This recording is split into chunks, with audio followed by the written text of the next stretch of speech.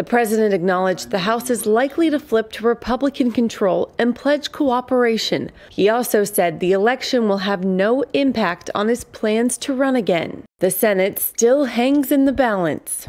Neither Nevada nor Arizona have been called yet. With both the governor and Senate races up in the air, Arizona election officials say they will provide daily updates, although final results are likely days away. While in Georgia, the neck-and-neck Senate race is headed for a December runoff. Dozens of candidates only won by razor-thin margins, leading neither party to feel like ringing the victory bell. As results still trickle in, politicians are already preparing for 2024.